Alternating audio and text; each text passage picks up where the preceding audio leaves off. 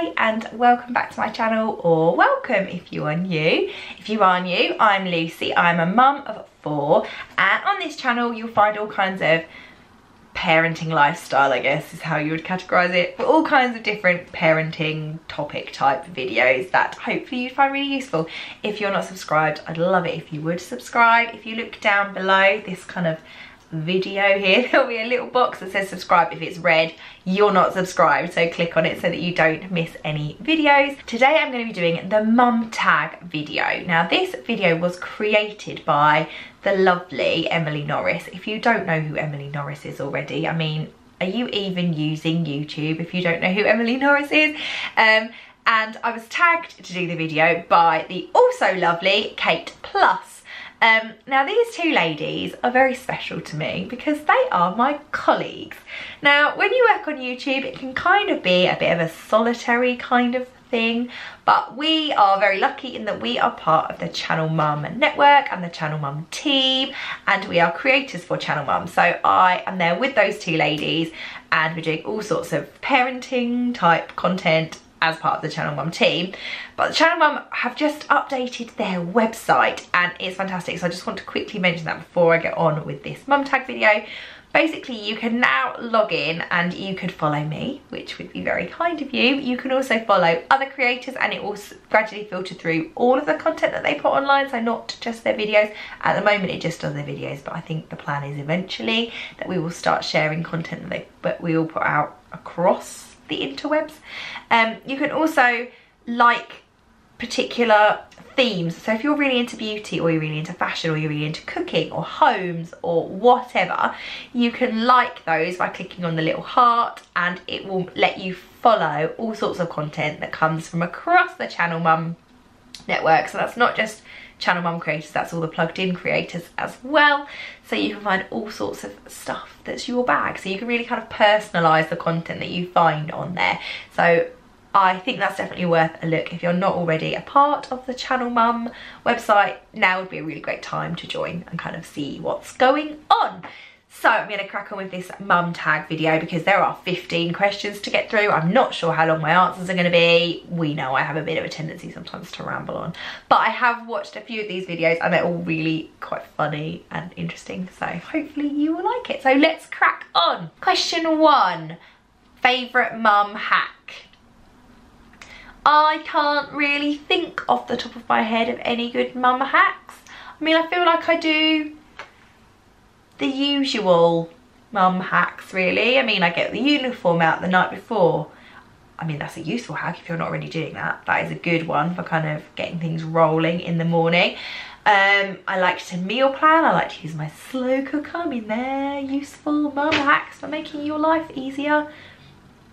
Yeah, I'm not really great with the mum hacks really, but if you are after mum hacks, check out that Emily Norris I mentioned at the beginning because she is the queen of the mum hack and I'm sure she will have some fantastic tip you haven't thought of that will make your life easier. Question number 2, most embarrassing mum moment. Now, I really struggle when I think about this and I feel like 4 kids in, 8 years in, I should have quite an assortment of embarrassing stories to tell you. I just wonder whether by the time you get to your 4th kid, you're just not so easily embarrassed.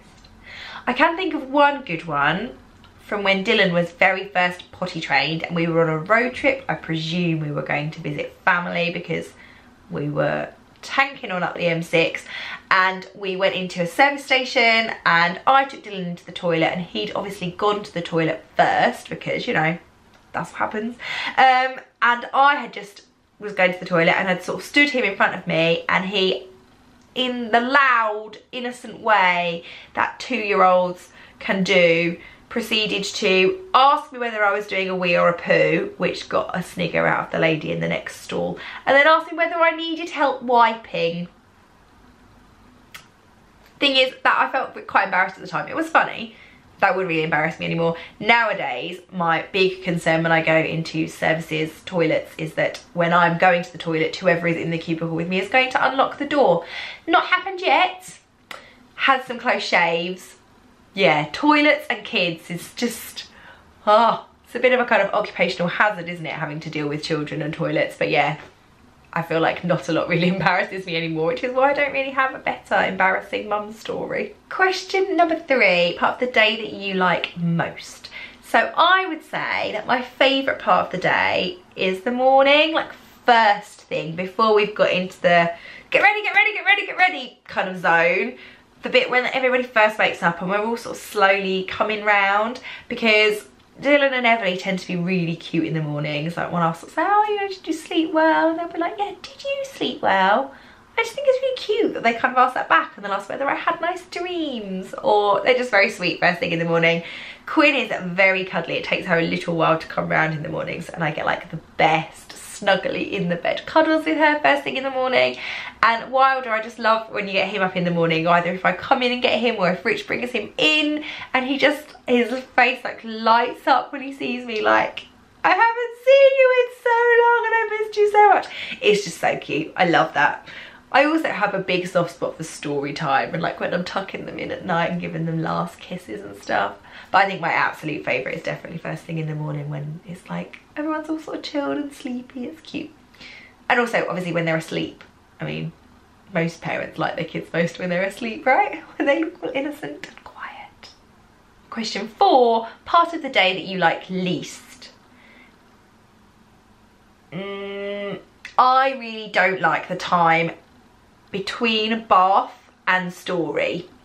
It's a very small window of time, but I'm getting everybody out of the bath, and by that time of day everybody is tired and everybody is fractious. And why is it that kids, when they're tired, instead of just kind of getting sleepy and chilling out of it, do they go hyper nuts? Or is that just my children that do that? Because between getting them out of the bath and getting them in their pyjamas, I feel like the noise level in this house goes up like hundreds of decibels. I feel like my stress levels go up tons, because I'll be like, can you please put your pyjamas on? Can you please stop running around naked? Can you please stop winding your sister up? Could you please stop jumping on the bed?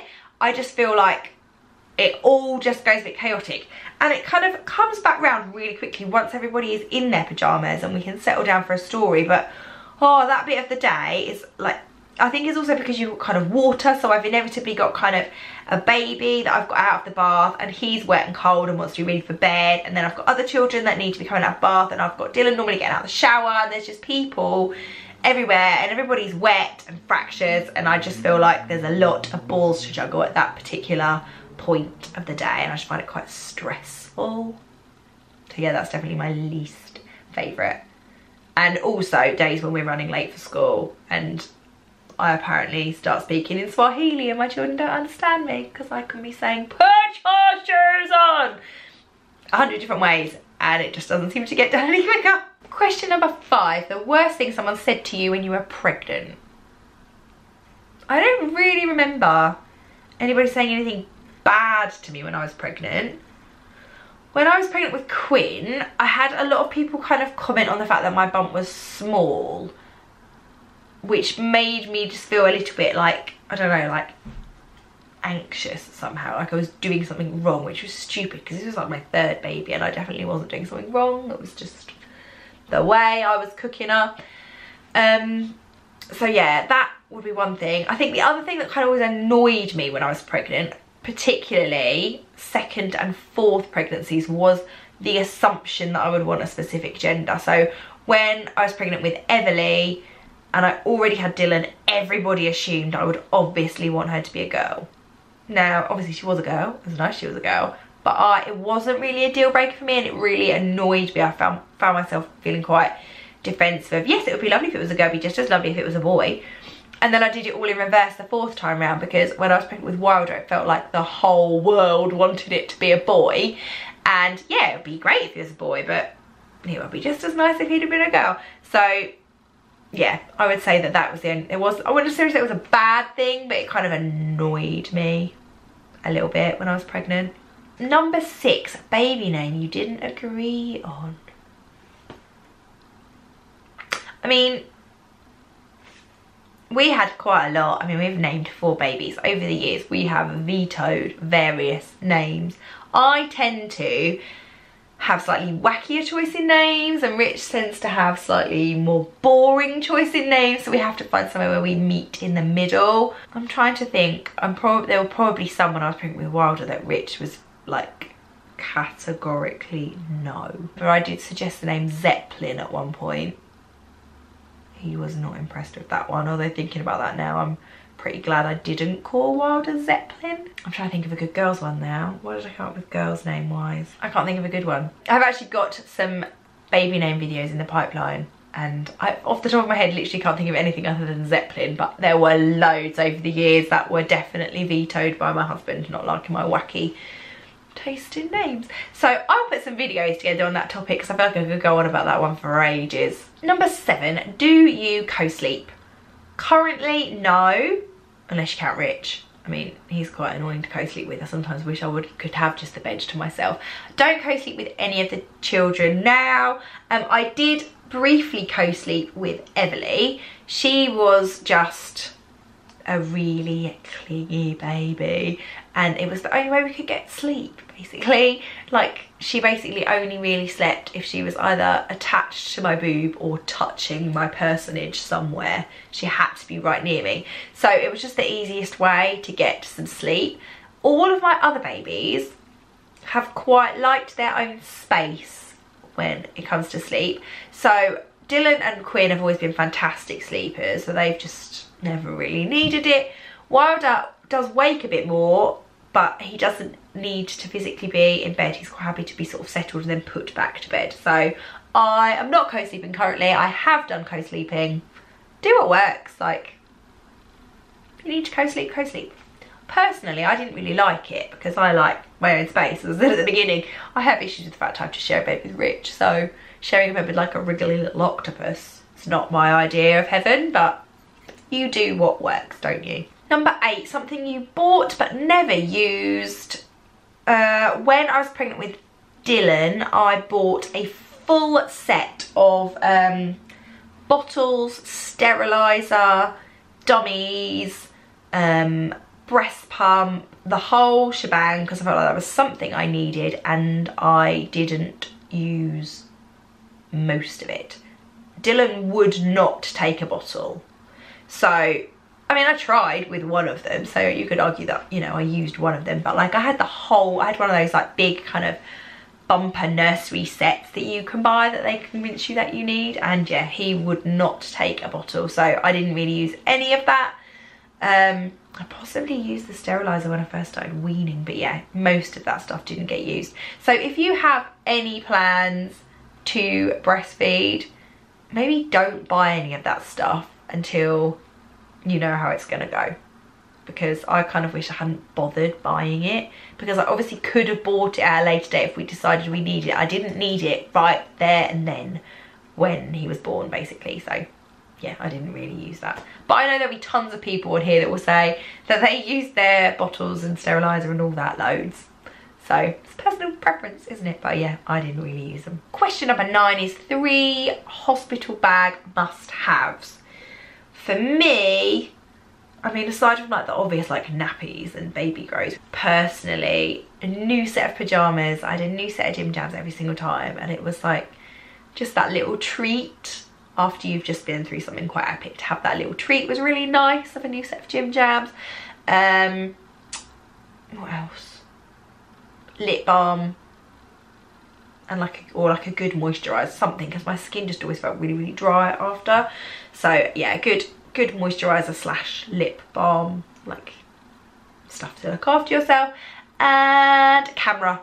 I mean, you're not going to want to go in without some sort of camera, even if it's just your phone camera. You need a camera. You need to get those moments recorded down. So new pyjamas, lip balm / moisturiser. It's kind of 2 there, isn't it? And a camera. Number 10, are you a routine mum or a go with the flow mum? And what does bedtime look like? So I would consider myself to be both. So, I mean, when you have 4 children, sorry, the light just massively changed halfway through. I would consider myself to be a routine mum, because when you have 4 children, you kind of have to have a routine, because they have places to go and things to do and things they need to take that you need to make sure you remember, and routine is what makes that work. But on the flip side, you all need a little bit of go with the flow in your life, don't you? So I do like to go with the flow as well, and not, I wouldn't say I over plan, and sometimes I just see how things go. So I'm a bit of both. How does bedtime look for you? Kind of already talked about that one. Kind of chaotic in the middle, but then okay. So in our house we do tea, then everybody comes upstairs, bath and showers depending on who it is, straight in gym jams, and then we have a story, and then the girls get left to read together, or if Rich is home he'll read them a story while I feed Wylder and put him to bed. I'll then go back, and if Rich hasn't already read the stories, I'll read the girls a story and I'll put them to bed, and then Dylan stays up a tiny bit later, so he'll sit up and maybe read for a little bit, and I might go in and listen to him read. But generally speaking, Wylder goes down about 7 and Dylan is down about 7:30, so it's pretty high octane getting through everything and getting everybody seen and feeling like I've given everybody a little piece of me at that time of day. So yeah, it's a bit chaotic bedtime. Question 11, what type of birth did you have and what pain relief did you choose? So I had 4 natural deliveries.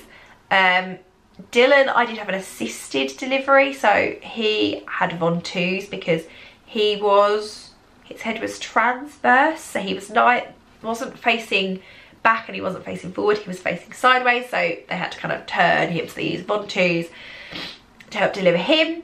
But the other 3 were natural deliveries. Wylder was obviously, I think, what do they call it? BBA, birth before arrival, so he was born at home without a midwife. With regards to pain relief, for Dylan and Everly, I had an epidural for both of those. With Quinn, I had about 3 puffs of gas and air because I was literally, they'd called the anaesthetist and I was all geared up to have the epidural, but she came in a bit of a hurry and they didn't have time to get it in, so I basically had about, like I said, about 3 or 4 puffs of gas and air, and then it was showtime. And with Wylder, I didn't get anything. Not so much as a paracetamol. Question number 12, have you ever been mum shamed? No, I don't think I have. I don't know if that's because I'm lucky. Probably it's because I'm lucky, look. Or I just haven't noticed. People have just been shaming me all over the place and I've just been too busy to notice. That's probably the truth of the matter. No, I don't think I have been mum shamed. No, I mean, that's nice. That's a good thing, surely. I really hope that people aren't being mum shamed a lot. I mean, that's awful. We're all just doing our best, aren't we, really?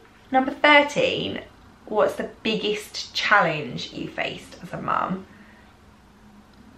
I feel like this could get quite deep. I feel like when I first became a mum, it was a really big challenge.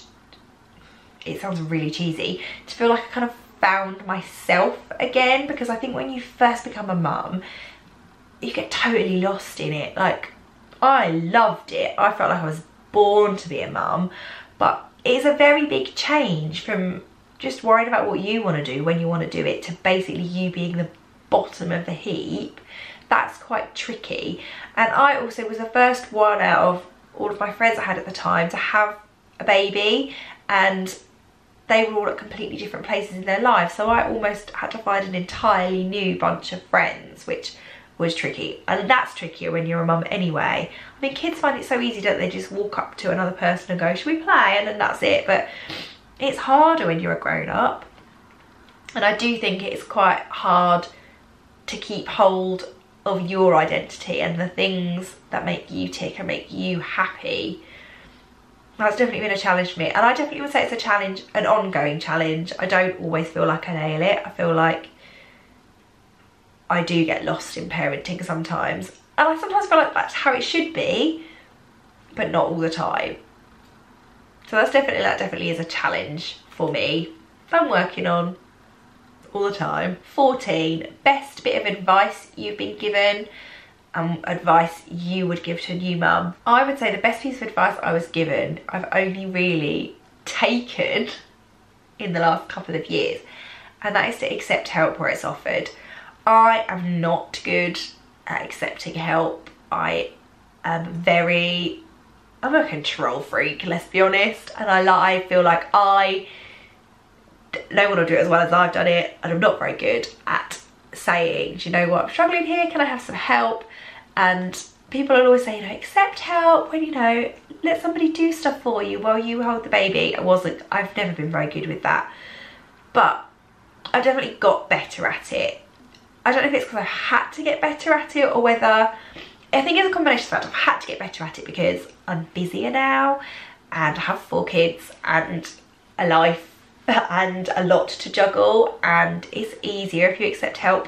But I've also come to the realisation that I offer help to people a lot, and I wouldn't offer it if I didn't want to give it. And it makes you feel good to help other people.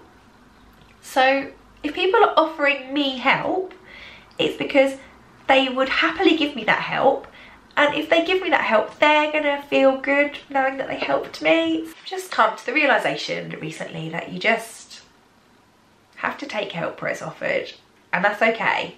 And offer help too, like help mums, we are all in this together, to quote High School Musical, and it's just easier if we're just helping each other out along the way. And the biggest piece of advice I would give to mums would be to accept help, but also, you know best.